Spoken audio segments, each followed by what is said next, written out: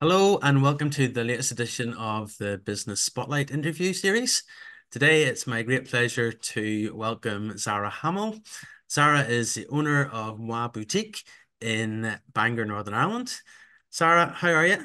I'm really good. How are you doing? I'm doing very well, thanks. Look, why don't you share with us who you are, what you do, and how long you've been doing it for? So I'm Zara. I own Moi Boutique on High Street in Bangor, as you've just said. We opened that 5 years ago. I had my son, and I think I lost my mind, and I thought I need to get a clothes shop because don't know what else I'm going to do. I can't go back to work, and I opened the shop, and that's been it. Really, we've kind of gone from there, and strength to strength, hopefully. Fantastic. That's brilliant. So, maybe a ridiculous question, but who's your ideal customer? Well, anyone who wants to come in, really, like we have a real varying age range. What about early 30s up to mid 80s? I met a lady last week who says, I'm 85 and I can still shop in here. And I said, that's brilliant. That's what we want. Fantastic.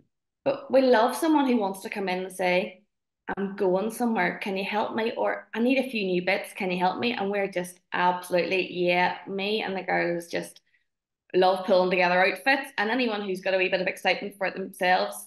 Oh, we just love the feeling at the end when someone's so happy that they've been in and got themselves something nice. Gives us a buzz. Hopefully they leave with a wee buzz too. So that's the ideal customer, but anyone's welcome.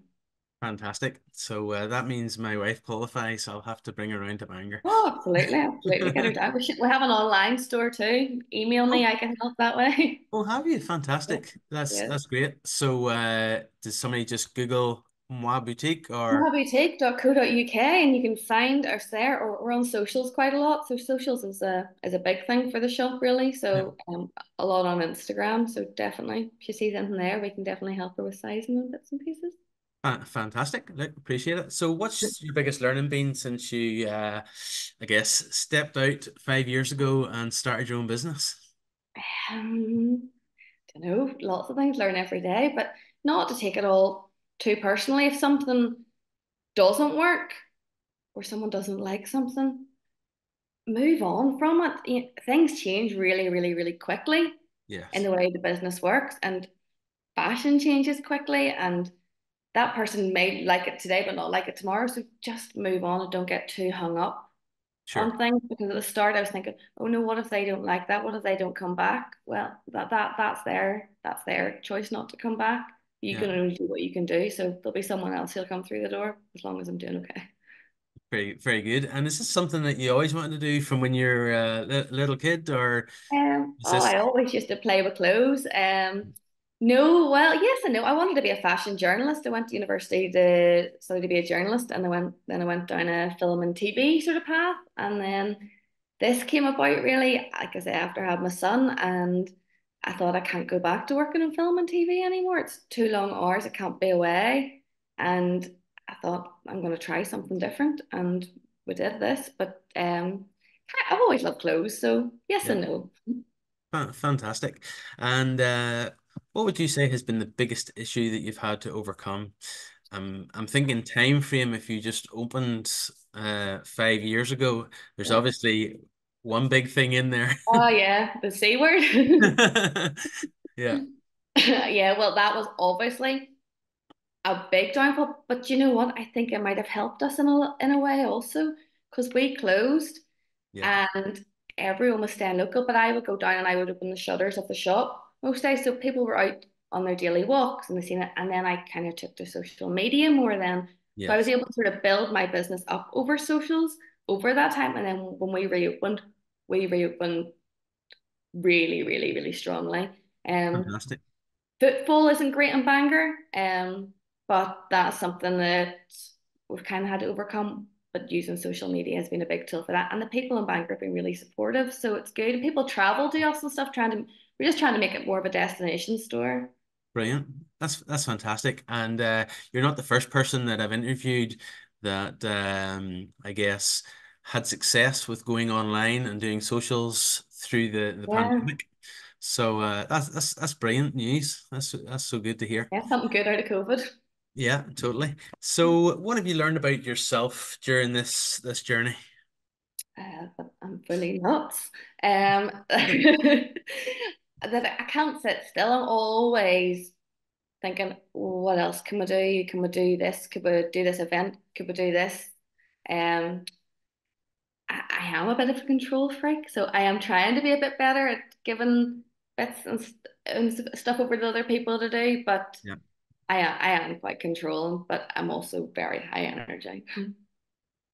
very, very good. So you're the buzz in the room. Well, it can be, and then sometimes in the shop, yes, at home, I'm like, oh, get that done, do your homework.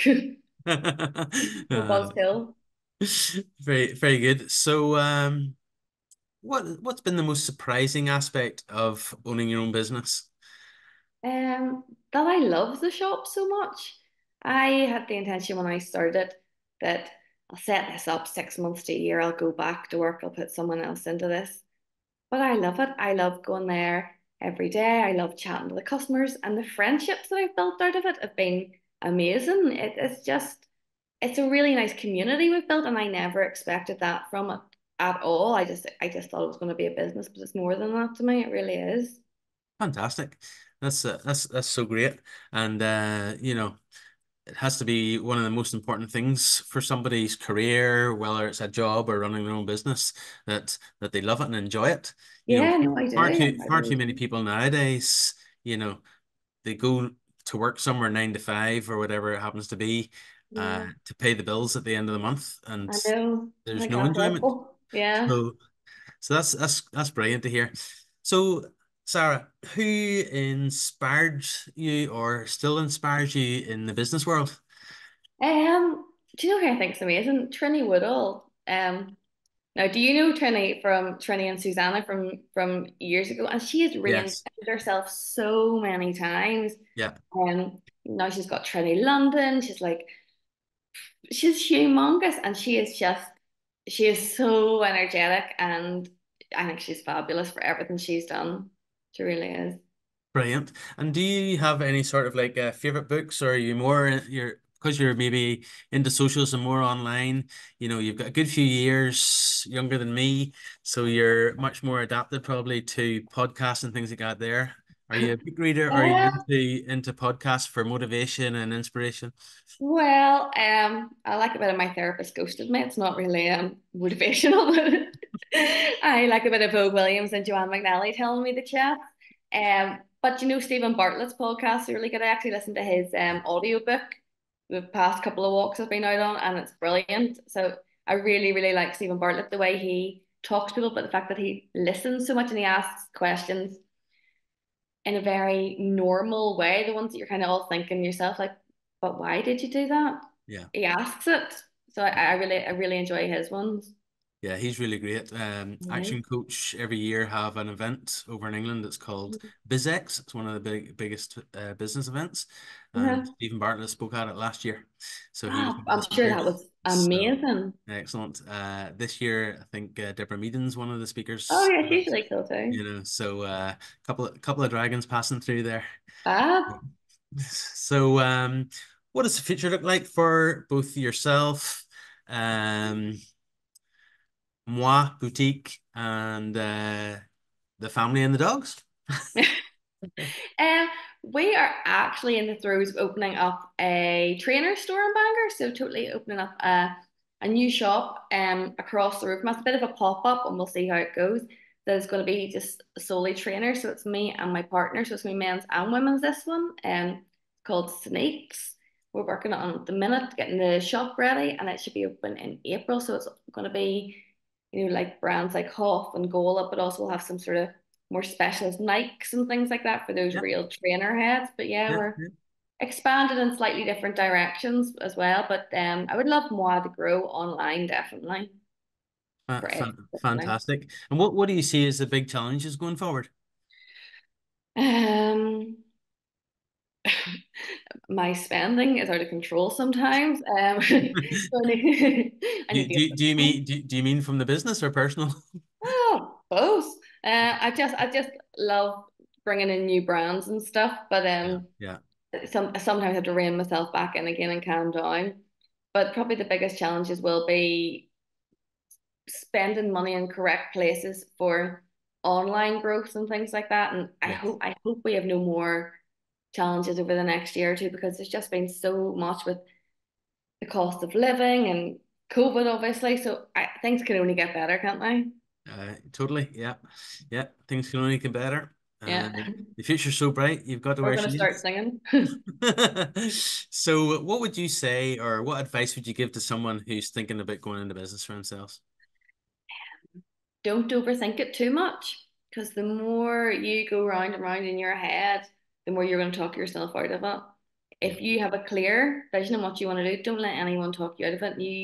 If you know you have enough money to sustain it, that if it doesn't work, don't be too proud. Back out of it. If it's not going to work, back out. But go for it as much as you can. Don't let anyone tell you not to. brilliant.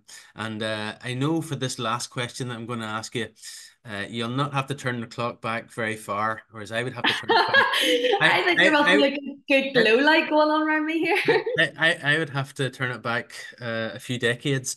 What's the best advice you would give to yourself if you were 18 again? Um, take every opportunity.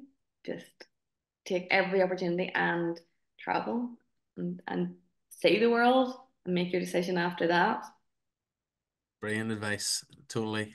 I have been fortunate enough and had the pleasure of traveling so much of the world, and I would recommend it to anybody. So that's a brilliant piece of advice. Thank you. Like, Sarah, really appreciate you taking time out of your busy yet fun-filled boutique, and I wish Moi all the very, very best, Thank you very and much. also for your new venture, Sneaks. Yes, you can Look come forward down to and see hearing it. about that, and hopefully see you really soon. Yes, brilliant. Thank you so, so Be good. much. No, thank Thank you. Really you. appreciate it. Bye. Bye.